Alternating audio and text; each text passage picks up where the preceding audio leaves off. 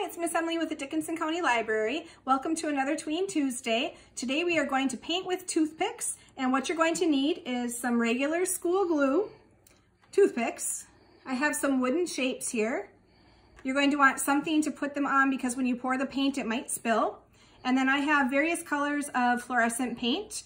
This is optional, but I have a black light. I picked fluorescent paint because when you turn off the regular lights, and then you turn on a black light with the fluorescents, they glow, which is really, really fun. And you'll notice the brighter the colors are, the more glowing that they do, but just kind of interesting. So what you're going to do to begin is you're going to take your shape and you want to take the glue. If you notice on my samples, it looks like there's marbling. This is where the glue comes in. So the more glue you put on your shape, the more marbling will happen later. So just a little bit will go a long way if you're interested. The other thing you want to make sure you do is you want to shake up your paint so that it's not too thin.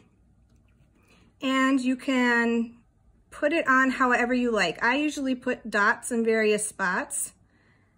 And if you want to do patterns, that's fine. But you're going to swirl everything around with the toothpick probably anyways.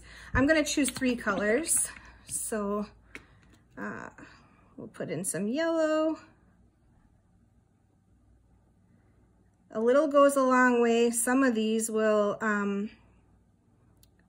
pour really fast, so be aware of that. And we'll put a little pink on there as well. And like I said, this is why it's going to be good to have a paper, because definitely it's going to leak a little bit onto that paper, but that's okay. A little bit of mess is always fun. So now what you're going to do is you're going to take your toothpick and you start pulling it through to make those combinations and make it kind of meld together. You want to cover your wooden piece as much as you can. The more that you swirl around, just be aware that it will blend together. So if you like those swirls, don't go overboard. Like I said, a little goes a long way. These do take a while to dry. So that's the other thing. It will take an overnight. And when you're all done, if you have a spray, you can do a sealer on there, and that's gonna make it stay nice and not get too sticky, because otherwise if you leave it just with the paint, it's going to get sticky. So it's just that simple. Go ahead and use whatever color combinations you want.